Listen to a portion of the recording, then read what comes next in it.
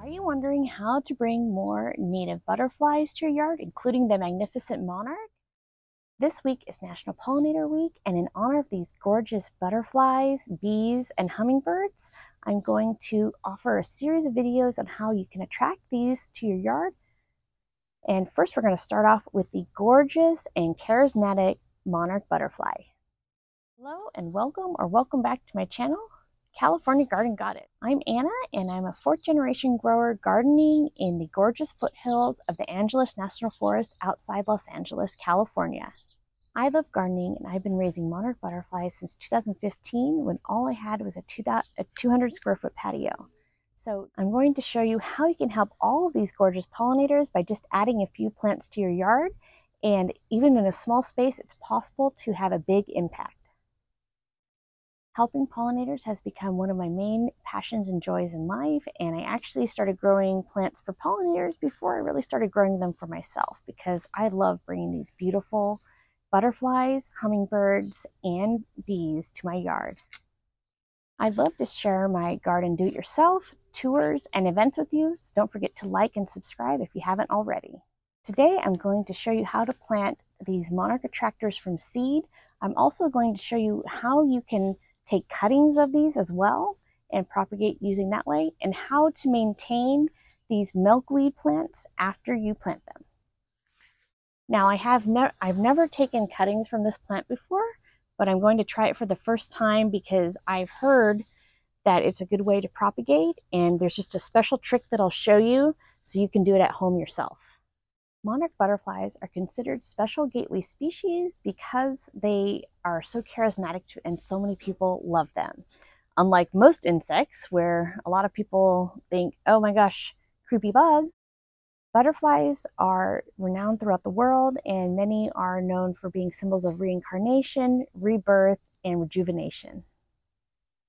Orange butterflies, which actually look a lot like monarch butterflies, were actually depicted in the last episode of season 3 of Bridgerton, which I just watched and really enjoyed. There are two populations of monarch butterflies in the United States, the eastern and the western. Now, the eastern monarch population, unfortunately, has really shown sharp signs of decline. So this past winter, Mexican authorities announced that the eastern population of the monarch butterfly count, which they do every year, this was the second lowest year on record since they started taking records. So this is very, very, it's not good news for the monarch butterfly. There are great ways for you to help, and you don't need a lot of space, so I'm going to show you how to help in this video. I freely admit that I actually have grown more plants for pollinators than I've grown for my own consumption, and that's because I love seeing how quickly nature responds when you plant native plants. If you're a vegetable farmer and you say, hey, I can't grow flowers, you can grow flowers. It's actually easier than growing vegetables because flowers are, you just need them to flower. You don't need them to set fruit, right?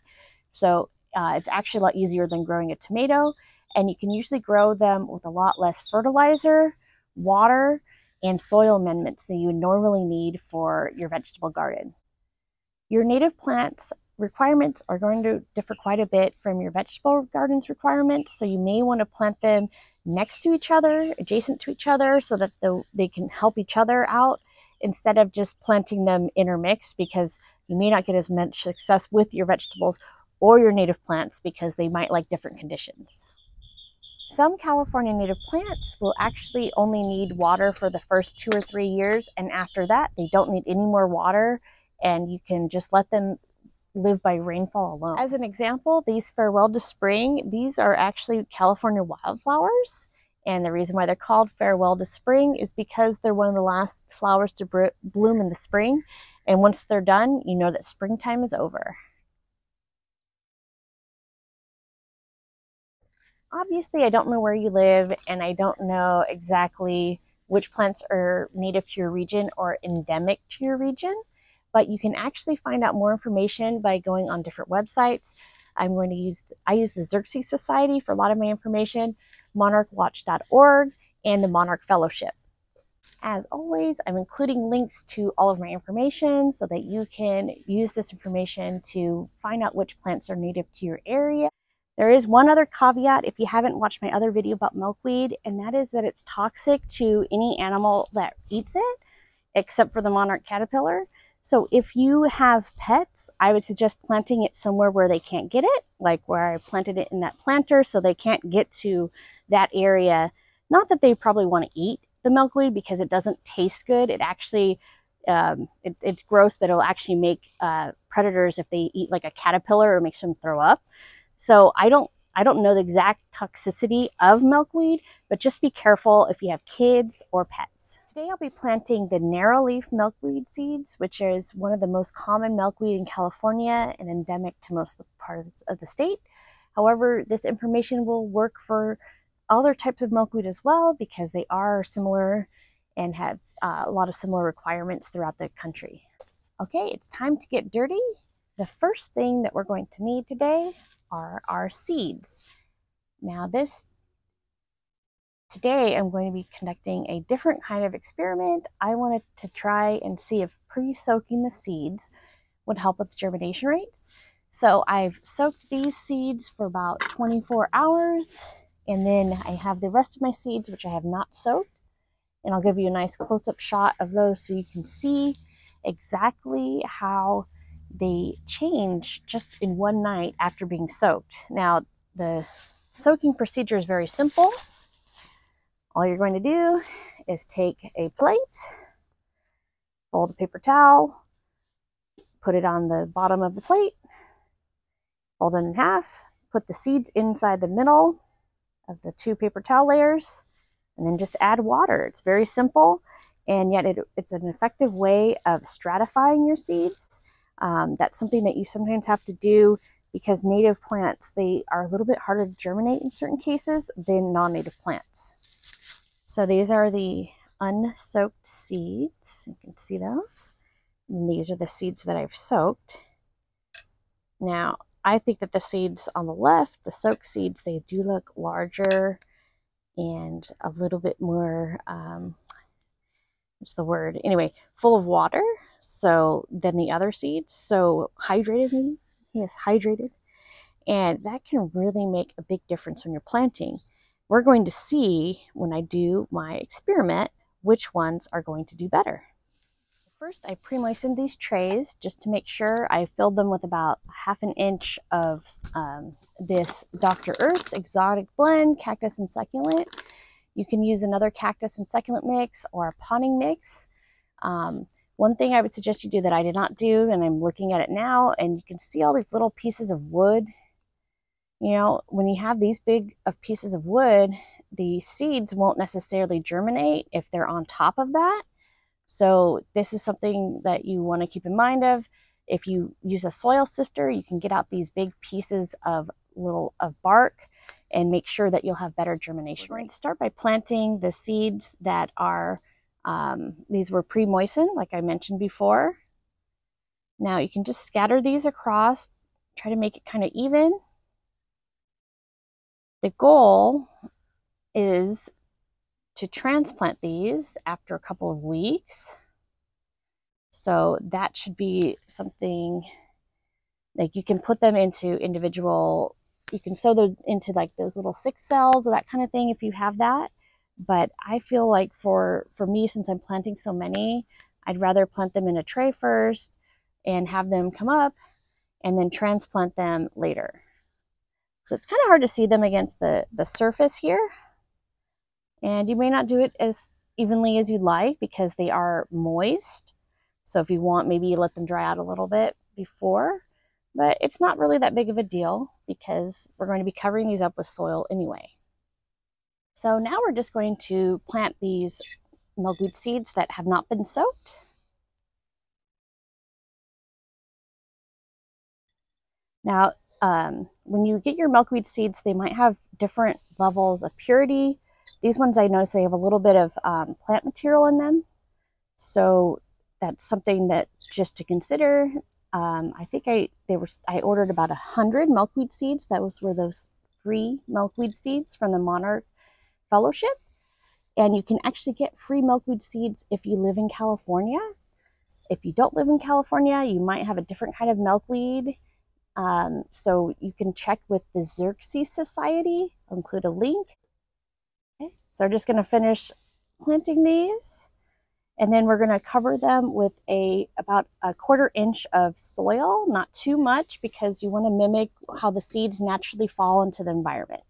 Okay, so now we're just going to put soil. Oh, we have a bee friend coming over.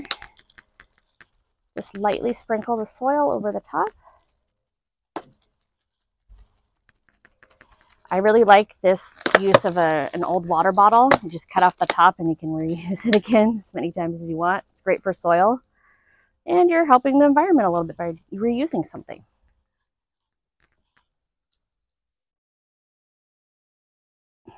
Now this is not the most scientific of experiments, but I just wanted to see if we'll have a better germination rate from those soaked seeds, which are on the left.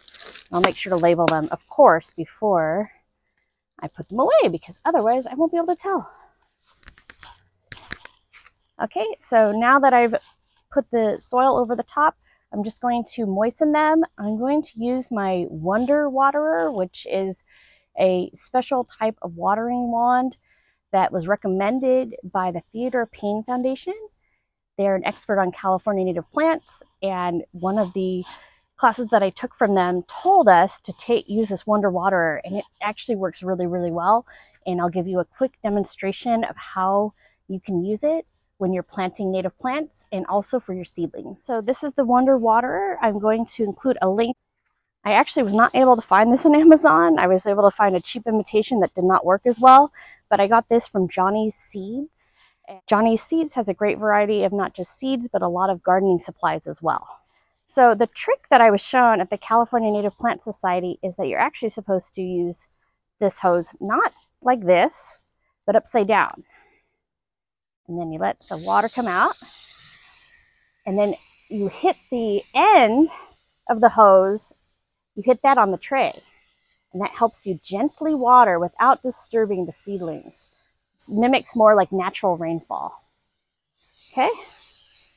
To check and see if it has enough water, you determine how wet it is. And I actually didn't mention this earlier, but I have a top tray that has holes and then a bottom tray without holes, because most of the time I'm going to water from the bottom to avoid disturbing the seeds. Okay. Okay, and then you want to place it in a sunny area. This area does get sheltered, but it does get some wind. So when we have high winds, I would recommend bringing it into a more sheltered area. For us, that's probably underneath our olive tree in the shade and out of the wind. I admit this is not the most impressive part of my yard right now, because there's actually something really special going on. Now, I'll show you a video of earlier what this looked like before.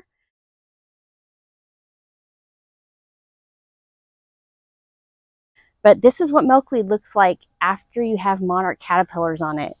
Once they get to the last stage, they will just keep eating and eating and eating until they're able to develop into that chrysalis, which will then change into that gorgeous butterfly. So as the temperatures warm up, they're going to just eat all of your milkweed, and it's going to look like this. It's not going to be the most attractive thing, but you'll see that there are leaves that will start coming back. A lot of the time it will actually produce more and more flowers, even if it's eaten by the caterpillars. But you may want to put it around other pollinator friendly plants, because it's not going to be the most attractive. One other thing I want to notice about maintenance of plants, the native plants, they don't really need a lot of fertilizer, so you don't need to worry about that. You can mulch them to keep the water usage down, but you don't really need to do that as well. And native plants, one of the best things that you can do is actually just let things go naturally. Don't rake up the leaves after they're done. You can clean up a little bit, but don't clean up too much, because you're actually going to be killing a lot of the beneficial insects that are so important for your garden. The Monarch Fellowship said, and I agree, that you should have at least 6 milkweed plants in your garden. If you have fewer than that, then what happens is that the monarch butterflies will lay their eggs. All these eggs, that's why she's staying so long there. She's laying a ton of eggs. I'm actually going to plant my milkweed closer together now to make sure that the monarchs can have a better access to the plants. but it winds up being such a great experience for you to experience this with your kids. If you want to protect your monarch caterpillars from predators, accidentally eating them, then you can actually get these butterfly nets to put over the plants, or just, use like standard hoop tunnels, depending on what your situation is. You can just cover it, and so instead of keeping things out, you're keeping them in. But they will be able to crawl away on the ground still, and that does happen occasionally. So just, it's something that is a good thing to keep the milkweed in a pot, and then you can more easily contain the caterpillar as well. So now we're at the messiest part of today. We're going to be taking cuttings. If you haven't been around milkweed before, you may not know, but it's called milkweed because it exudes a white milky sap when you cut it. So this is something that you don't want on your hands. You also don't want this rooting powder on your hands. This is something that I recommend to make sure that your rootings take hold. So you're just going to need to do this. You're going to need rooting powder, your milkweed, sharp and disinfected clippers, and then also some water. So this is the trick to actually being able to propagate milkweed through cuttings. I have not done this before. This is my first time, but I read and did my research, and I want to show you guys the best way. And if it doesn't work, I'll tell you about that too, because I'll let you know what happens here in the garden. So, like I said, haven't done this before, but you want to get about 4 inches of your cutting, which is usually about the width of your hand. That's usually about 4 inches. That's the best length for taking cuttings from California native plants. I learned that from the Theodore Payne Foundation. Oh, shoot. See, I just did this by accident. I just broke off my plant accidentally. This happens. So we're going to try to take the cutting there at this point, since I already broke it there.